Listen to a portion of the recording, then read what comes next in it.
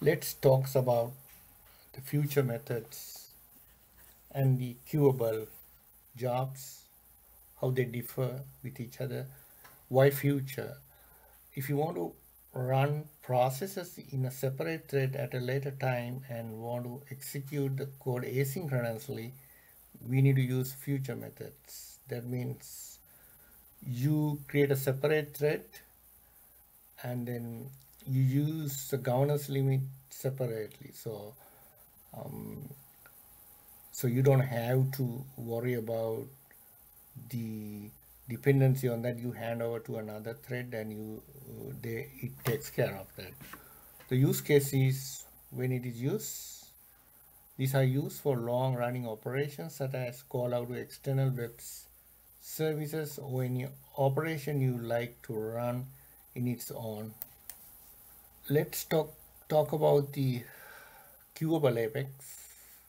Why queuable apex? Like the future is also used to execute the asynchronous code and enables you to add jobs in a queue and enhance the way of running asynchronous code in comparison to the future method.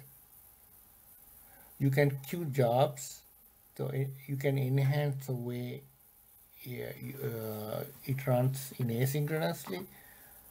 The use case is when it is used for Apex processes that run for a long time, such as extensive database operation or external web service callout, you can run them asynchronously by implementing the queuable interface.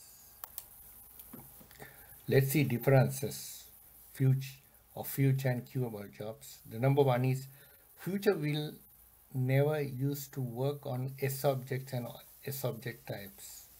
You have to pass primitive data types for future methods. As opposed to that, number one on queuable job is queuable jobs can contain member variables such as S objects or custom apex types, then enhancement of queuable job over future methods.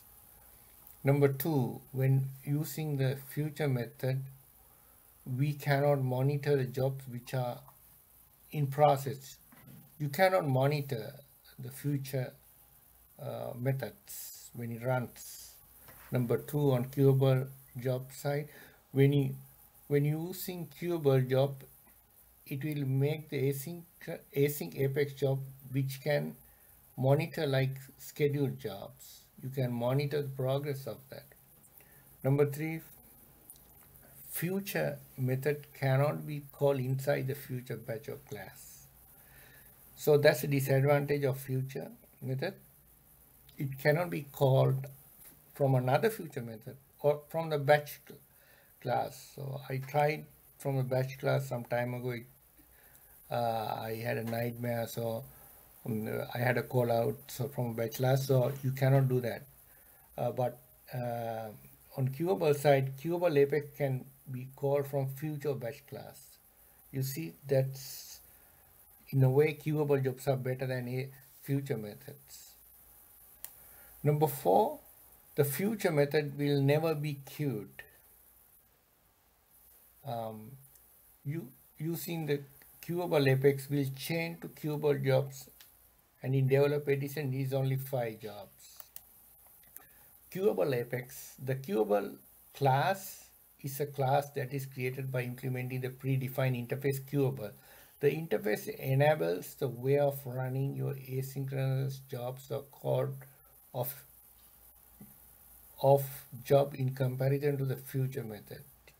It will enable you to monitor the job which are in the queue.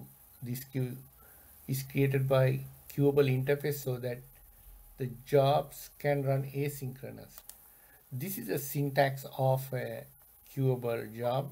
It needs to implement queuable, and it should have the execute method, and it should input the queuable context. So you can pass the parameters when you call to the queuable context. Yeah. Any Apex process which takes long time in execution, such as extensive database operation or external web service callout, you can run them asynchronously by implementing the queuable interface and adding job to the Apex job queue. Your asynchronous Apex job run in the background and its own thread and does not delay the execution of your main Apex logic. Each queue job run when system resources become available. The benefit of using the interface method is that some governance limits are higher for asynchronous Apex such as heap size limits.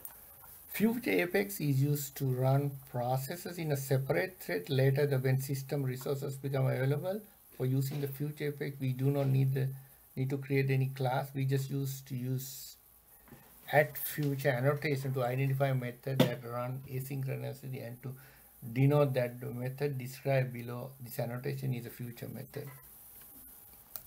When using synchronous processing, all method calls are made from the same thread and executing the Apex code, and no additional processes can occur until the process is complete.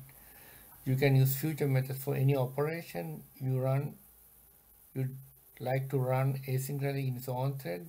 It provides the benefit of not blocking the user from performing the other operation, provide the higher governance limit execution limits the process.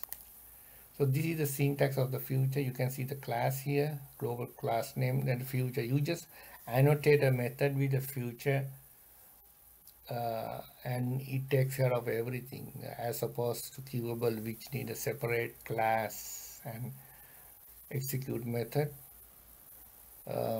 Just a method annotate and future, it runs on its own thread.